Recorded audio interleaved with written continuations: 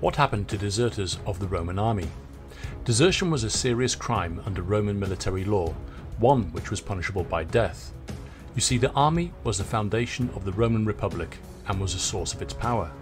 Its economic, social and political success depended on Rome's military successes. So being a Roman soldier meant that you held a lot of responsibility towards the state and its well-being. If a Roman soldier was caught deserting, he would receive a court-martial and be sentenced to Fustuarium, or bastinado.